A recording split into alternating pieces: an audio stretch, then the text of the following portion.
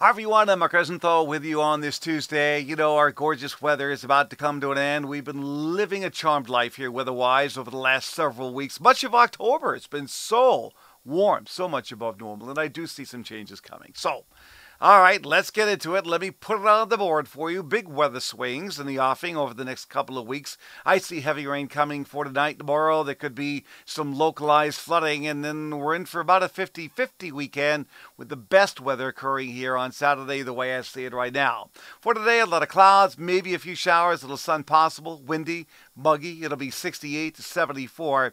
Then overnight, heavy showers move in, maybe some thunderstorms, windy, buggy in the 60s, south winds picking up 20 to 40 miles an hour. Here's your 5-day forecast, starting with tomorrow. Rain, heavy at times. There could be some localized flooding of streams, streets, and basements. It'll be near 70.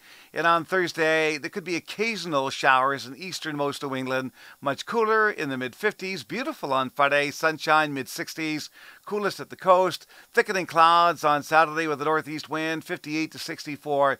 Rain and wind here on Sunday with temperatures in the lower 60s. So, there you have it. That's my forecast. Thanks for checking in. Please stay tuned for updates. I'm Mark Rosenthal.